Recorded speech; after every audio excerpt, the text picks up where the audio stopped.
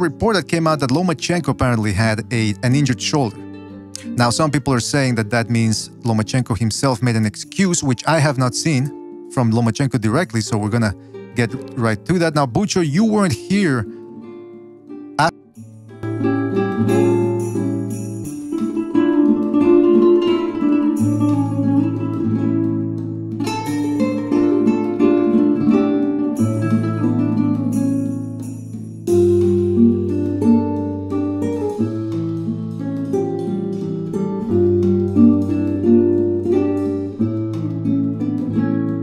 I'll take it away.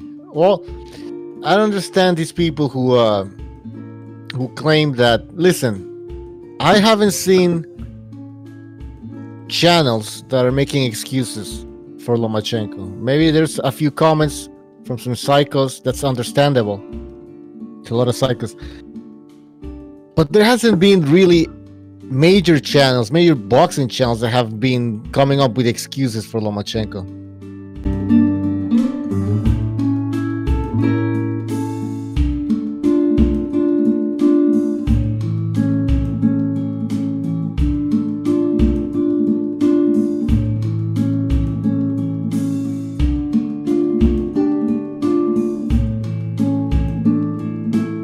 It's a challenge. It is absolutely a challenge. And, you know, one thing is to say that Lomachenko, who he himself didn't even come up with the shoulder thing, he hasn't mentioned it yet. And now he has to mention it, because if he doesn't, he comes across as a liar. And then the people that already hate Lomachenko, they're going to hate him no matter what. So if he doesn't address that thing, they're going to say, oh, he's not addressing the thing, he's a liar. Or his whole camp is a liar. So that's one of the things that we got to keep in mind here. There's a lot of hate for Lomachenko. Now,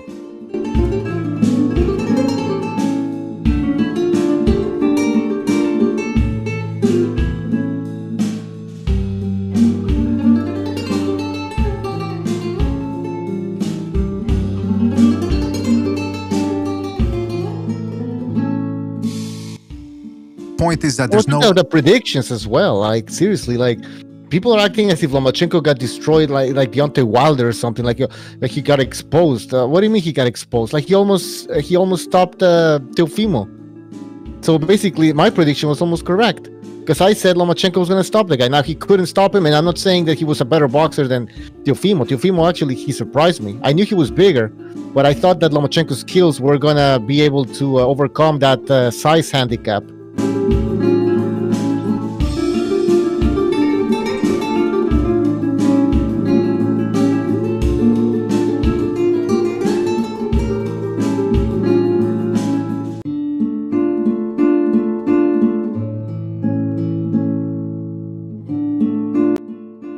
Teofimo.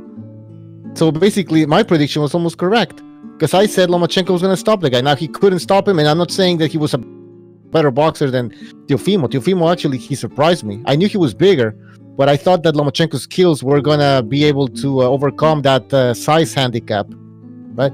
But it didn't happen, and Teofimo was actually better than I expected. Mm-hmm. But I mean, to say that Loma got exposed, also, that's pretty pathetic. That's taking like, away you guys don't know credit shit from about Lopez. boxing if you're saying that. Yeah, that's taking away credit from Lopez, who showed.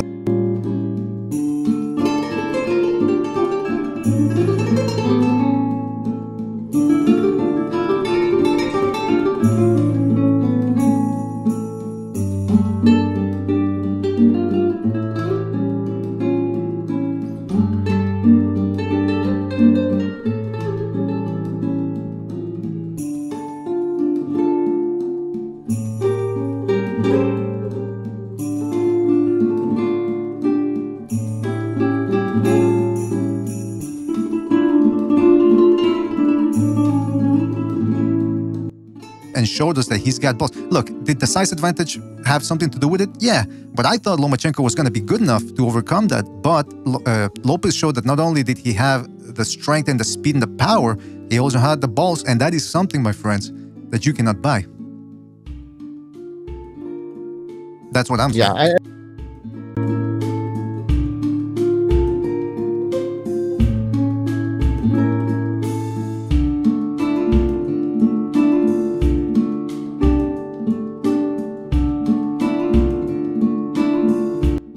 What what boxing's all about. Some guys are slow, some guys are fast, some guys hit hard, some guys don't. But those advantages, depending on how you combine them too, they work, you know. And so if you want to bring the size, fine, it is a factor. David, thank you for your.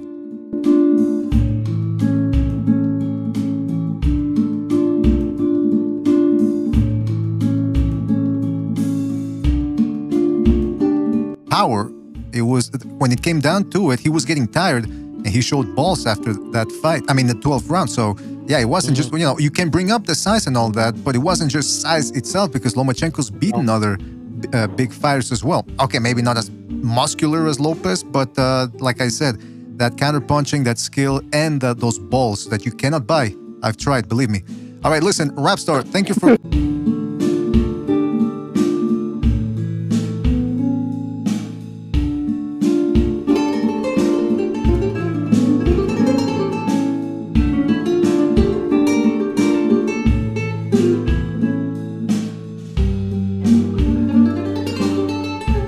Look, me saying, or anybody saying, I think this is why Lomachenko lost. Saying, like, I think Teofimo did the right thing. I thought he fought big because he's the bigger guy. That's not to say that's why he won, because there's little guys who beat the shit out of big guys.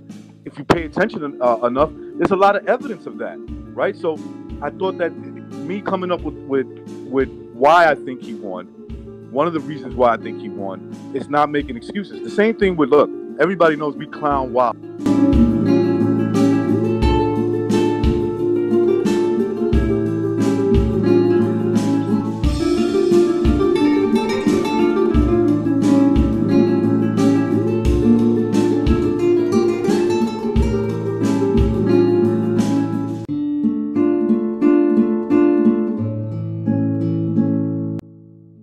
But nobody mentioned here that the shoulder injury was an excuse.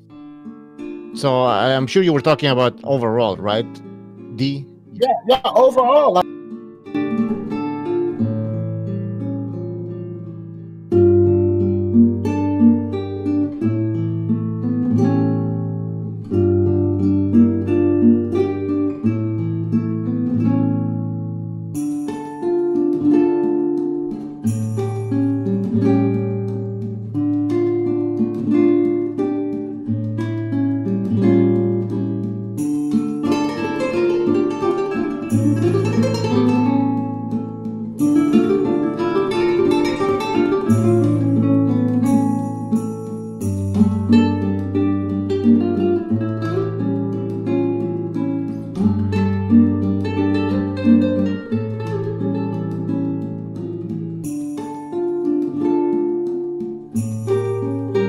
It's a challenge. It is absolutely.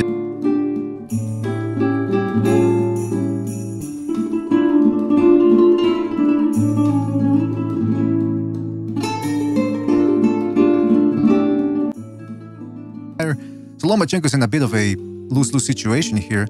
But again, injuries and all that, that's what every fighter who loses says. Or his management, especially the management, right, Bucho? Because they got an investment to protect. And they got to come up with all sorts of excuses.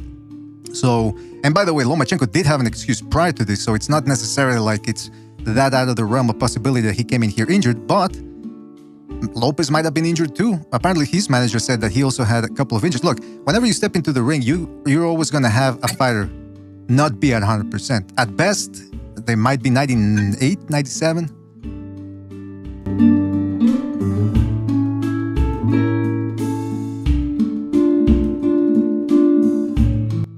As you can out of everybody or anything, you know, camps and all that. So did he know about the injury? Maybe, but look, he did what he had to in the ring. So that's why I'm giving him credit for.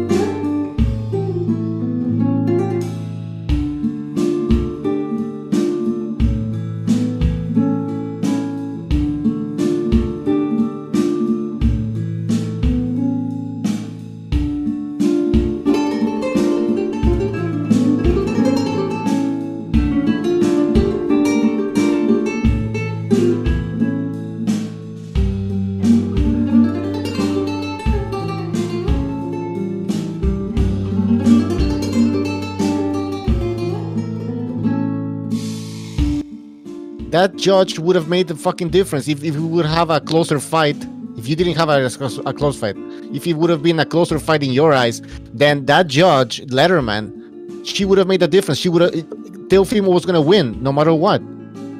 That's It okay. did So make that's a difference, Pucho. That's the point. That's the point I was trying to make. I don't think you guys are understanding because no, I do. I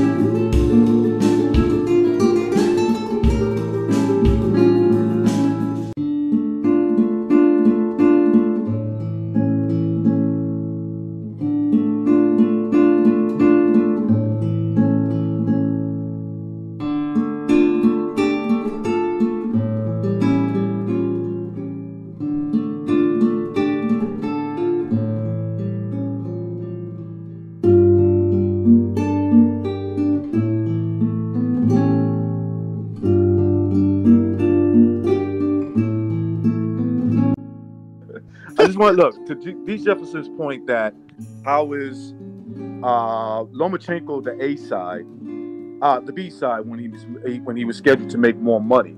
And look, I think a lot of times people look at the money aspect, and that's the tell-all of a guy who's getting the benefit of the doubt in the scorecards. Look, I'll give you an example. When Cotto fought Canelo Alvarez,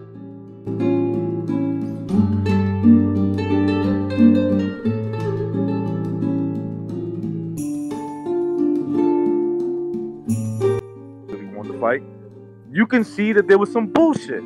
I mean, it's not making excuses when someone says, "Look, I believe Teofimo was the guy that they wanted to win." There's a lot of upside. Boxing's not corrupt? Oh, now because Teo beat Loma, now boxing's straight down the middle.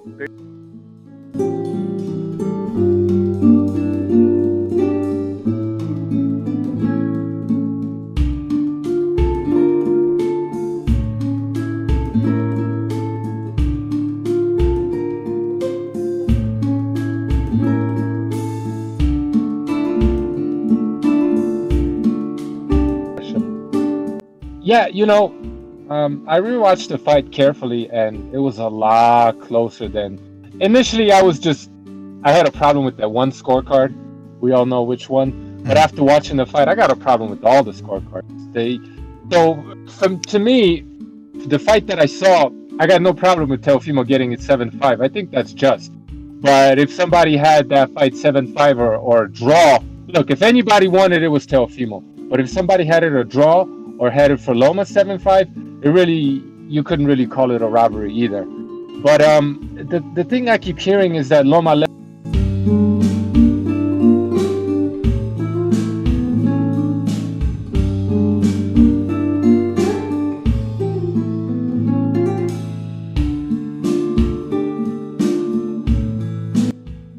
You couldn't really call it a robbery either.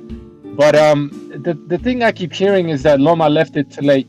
Guys, Loma could have won 10 rounds in that fight, clearly, and he would not have gotten a decision. So the way it worked out that he didn't win enough rounds for us to be able to claim robbery, okay, that's cool. But I mean, they were fixing to rob this kid anyway. So in my eyes, yeah, he got jobbed.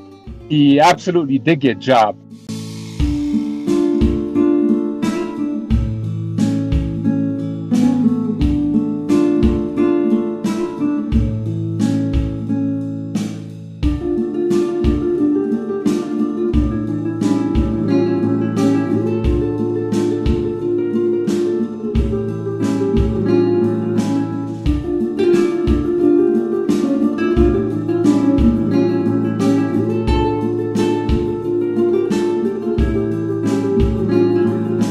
Short of knocking Teofimo out.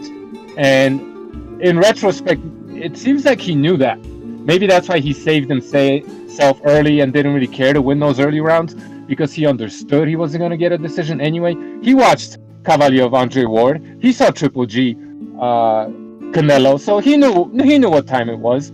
Even if some of us were in denial about that, a lot of people in the chat right now, they called it too. They said he was going to get robbed. Now, again, you can't necessarily claim that he did get robbed, because he, fight could have gone either way, in my opinion. But even if he won 10 rounds in that fight, he still would not have gotten a decision. I think they did Loma dirty. They set him up. That has nothing to do with Teofimo and what he did in the ring.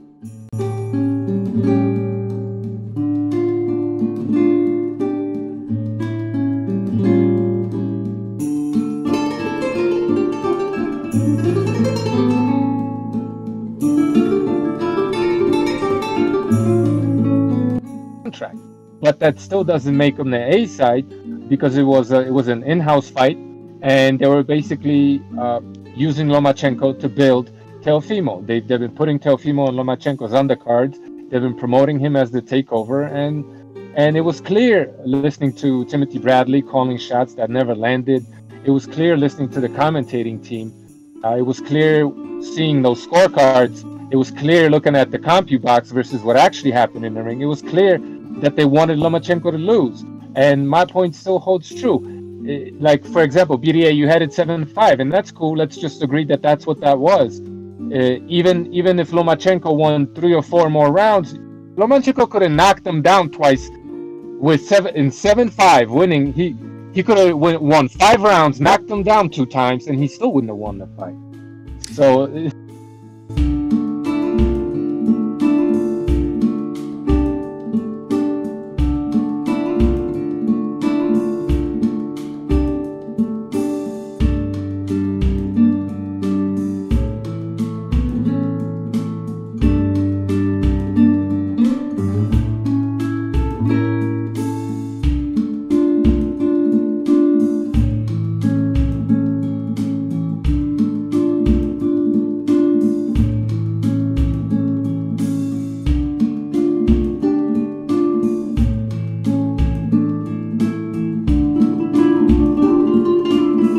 Yet I still stay here with a smile. Go ahead, Precise. You were gonna say something. Look, if Lomachenko understood, and to me it looked like he did understand that he cannot win on the cards, that changes his entire game plan. His number of choices is all of a sudden limited. He can't just go in there and box the guy, because he's not gonna get the decision.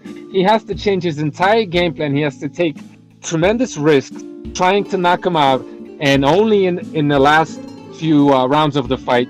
That's not a level playing field. Like, it's just, of course it was a robbery. Of course it was. We could sit here and like rationalize, well, technically he didn't win, and so it wasn't a robbery. Man, they were gonna rob him no matter what. So even though, given all the circumstances, I don't think it's unfair to say that he only won 5 rounds. Cool, I don't got a problem with that.